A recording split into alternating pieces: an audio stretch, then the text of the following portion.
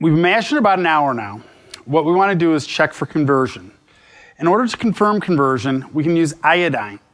Iodine in the presence of starch will turn black. Iodine in the presence of sugar will not change colors. So now Tyler's going to take a sample of his, I'm going to take a sample of mine, and let's see where we're at.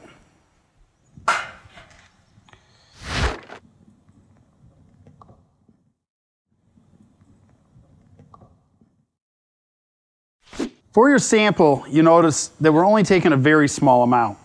No need to take a whole lot here. Just need one small drop. When it goes into your mash, it'll either go away or stay the same color, or it'll turn black. If it turns black, you are not converted. You need to mash longer. If it goes away or stays clear, you're converted and you're ready to sparge. Mine's clear, perfect example.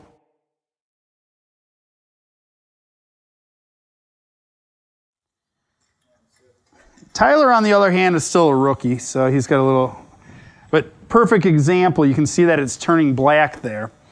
The reason his is black is because starch is still present. In his recipe, he did have flaked corn, which does take a longer period of time to convert. So his needs more time mashing. Mine is ready to start sparging. See how black that turned? One of the steps that homebrewers often skip is checking for conversion in your mash. By adding a small amount of iodine, we can confirm that it has been converted. If you're not converted, you need to mash longer. If you skip this step, your thermometer may be off, your malt may have high proteins and not converting necessarily as quickly as you think.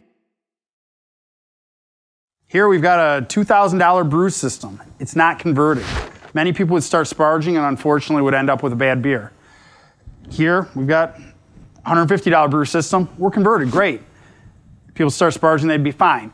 But the idea here is if you do not check for conversion, you're not gonna get a quality batch of beer. Sparging is where you're rinsing the grains from the sugars. You wanna slowly do that, and the best extraction rate is between the temperatures of 160 and 170. We've doughed in, we've mashed, we've checked our conversion with an iodine test. Now it's time to sparge. Sparging in a cooler is a little bit different than sparging in a kettle. First off, it's fairly difficult to mash out. Me, I prefer not to. I just sparge with hotter water without raising the temperature of my mash. So while you'll read for the most part to use 170-degree water with your mash, I'm gonna use 200-degree water because my mash is never gonna get up to that 170-degree point. Reason for using hot water, you're rinsing sugars out of grains. You think of honey in a t-shirt. If you took that t-shirt and just poured water over it quickly, that honey wouldn't come out. You need to continuously rinse with hot water in order to get that honey off of the t-shirt.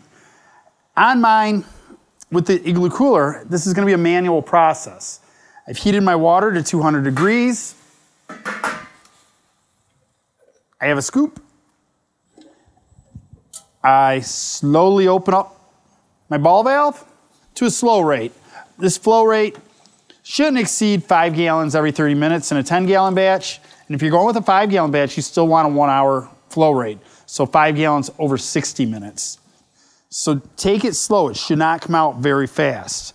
You'll notice initially that your mash on top is cloudy. Eventually this is going to turn clear. You'll be able to see where the grain bed is. You want to maintain this water level to about 1 inch over the grain bed. Temporarily, you can feel it.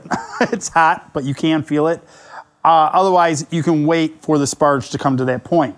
Sparging, you've got your hot water ready, you have your mash ready. Keep track of it. You're brewing a 10-gallon batch, collect 5 gallons every 30 minutes. You should end up with about 70 to 75% efficiency in the cooler system.